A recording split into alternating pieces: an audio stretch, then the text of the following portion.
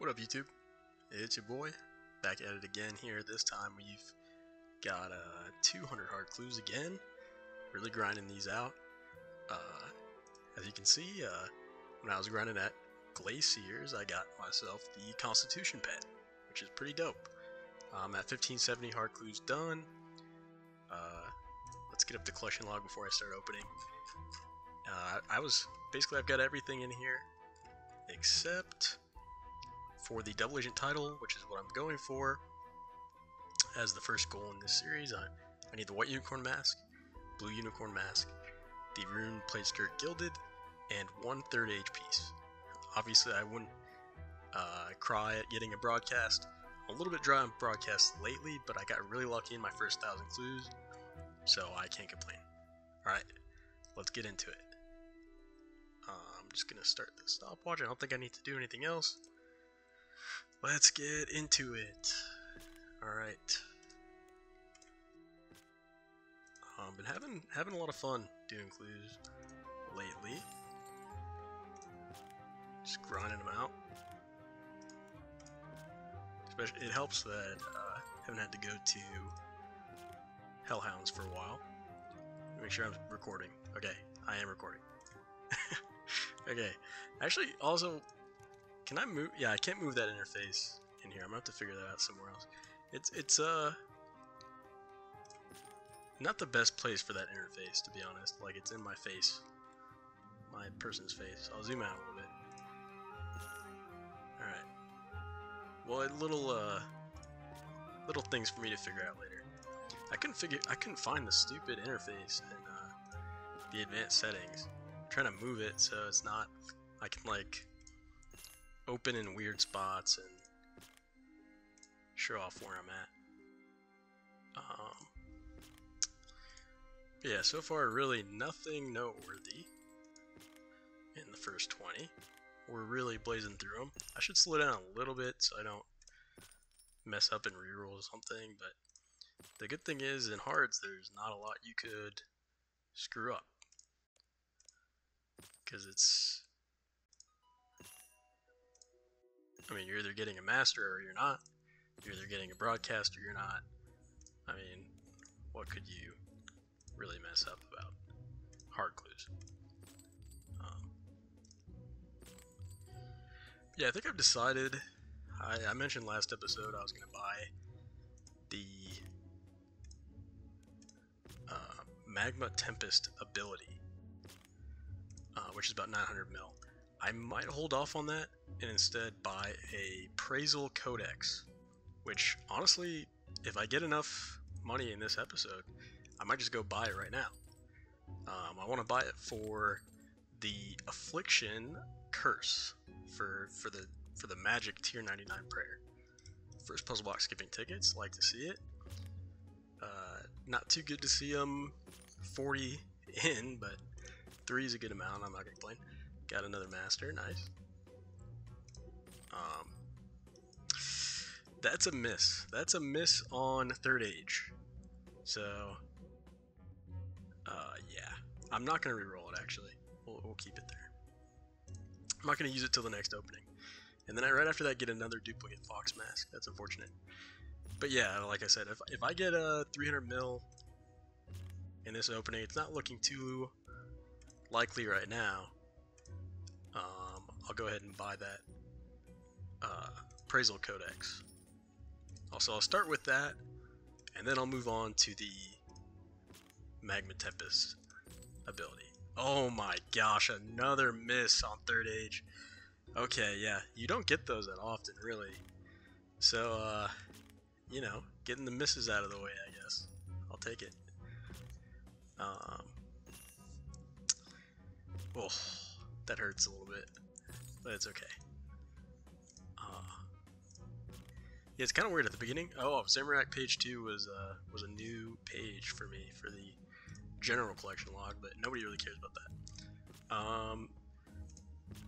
Yes, when I started this series, I didn't even know what the misses were and all that stuff, like noted potions. I was like, I knew that from a long time ago, or from watching, to be honest, 2007 Scape videos. I think, I mean, I'm probably not in the minority of people that watch, you know, plays RuneScape 3 but watches old school RuneScape content.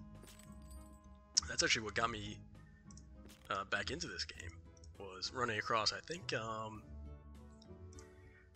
was Bodhi's videos back in the day. It was like that Playing RuneScape Properly series. Nice, another 3. I'm catching up on the puzzle blocks, give me tickets, nice. And I think that's pretty rare, Amulet Fairy Tea. I've gotten a lot of them, but cool to see those. Yeah, that series is awesome. And I know, like, I mean, there's a lot of different series nowadays that pull crazy views and get a lot of interest, like obviously Settled. Everybody's watched that, I'm sure, especially that's watching this video. But the Mauritania locked accounts, and now there's just like a million Snowflake Ironman out there. Stuff that basically is fun to watch, but isn't actually fun to do, I would assume. So, triple fortunate, nice.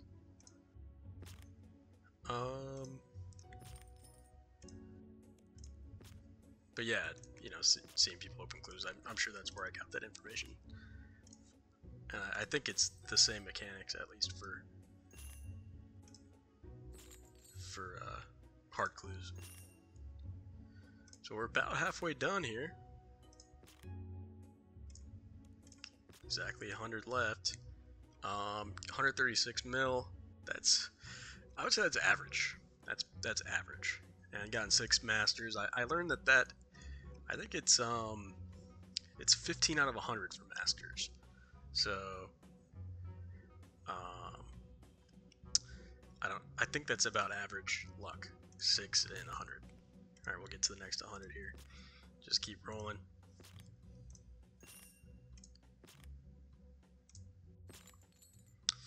I mean, there are good RuneScape 3 content creators too out there that are making triple fortunate again. That are making you know, cool content. I mean, you know, not to the same extent as old school, obviously, but I mean, I've been watching some Sick Nerd, and obviously I watched a friend when he came back to this game. I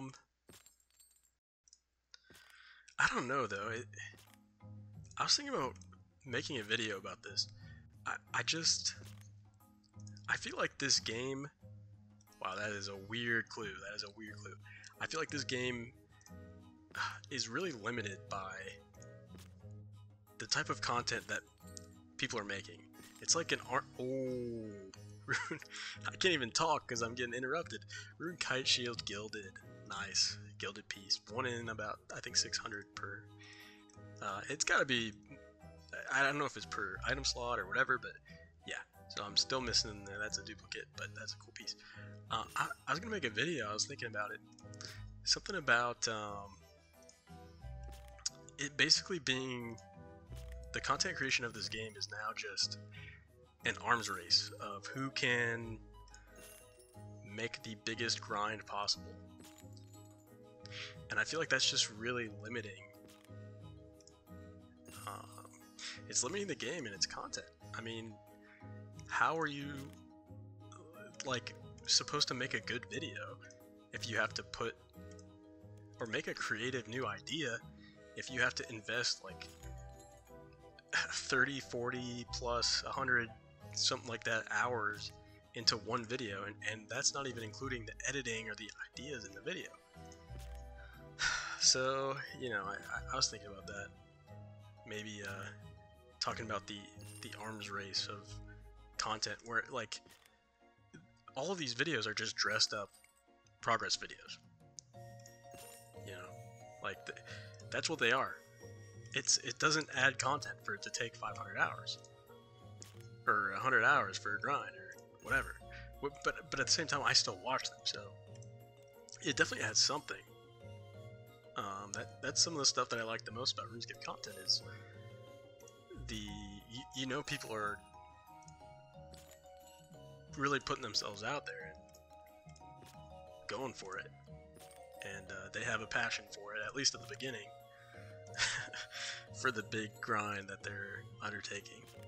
50 clues left. We're at 200 mil. Yeah, I'd say this is a pretty opening, but that's okay. I got the rune. As long as we get like one cool thing per 200, I'm okay with that. And the gilded kite shield counts as that, so not complaining. Yeah, I was thinking about making a video. Yeah, just like showing like, I don't know, it'd be nice if like, because I'm part of the problem as a thing, but like just having different standards, like, oh, it doesn't just have to be about like, oh, I locked, like, because now you see a million accounts locking themselves to every area of old school, and at a certain point you gotta go, okay, I mean, it's an easy formula for getting noticed on YouTube. Like, I get so many of them recommended to me, so I get it, but at a certain point, like, when are people gonna, you know, start innovating again? Like I watch like a lot of these people too, like, I don't know if they just even want to be YouTubers or if they're just jumping on a trend, because like, all the people from back in the day, like Bodhi, Torvesta to an extent, like SparkMac, you know, they all have personalities. You know, they're entertaining. They can maintain a stream like a friend. You know, he's a quirky guy. And nowadays it just feels like it's just people talking over what they're doing, which is kind of what I'm doing, to be honest. I'm not any better. It's just talking over what they're doing, and I mean, going, oh my gosh, like, oh, I got this, which, I mean, that's what clue scrolls are. It's like, you know, if I got something, I'd do the same exact thing again. But I mean, there's interesting stuff too. Like, there's Guns Chili, there's Rendy. I like those guys. They're doing some different stuff, and Torvesta is good too. But you know, it seems like, for example, if somebody starts doing like Blender edits in their videos, then like everybody just starts putting them in their video. It's like, at the end of the day, it's still a progress video. It's like, how does that really... Man, this was a weird opening. 32 costume skipping tickets. That's really what threw the price check off by like... Oh, why am I reloading it? Sorry if I got on the weird tangent. You guys might not agree with me. Probably...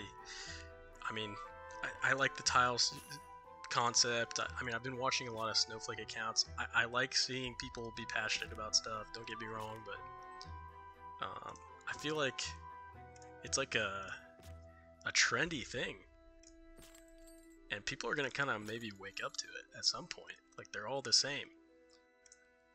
Last one. I'm not re-rolling it. Okay, so 16 masters. Didn't quite get to the Appraisal Codex, but you know, I'll take it. I just kind of want to see how many fortunates I got here. Like, these comp bows are always cool to see. The 28 comp magic comp bows, 22 U comp bows, and the gilded piece. Awesome. Here's my collection log. You can pause it if you want to really look through it. And yeah, again, you know, 400 openings, 2 in a row, where didn't get too much, which is, you know, I got money, but I didn't get any new collection log slots, so I'm starting to get to the point where my spoonedness is wearing off, which is great. Alright, thanks for watching.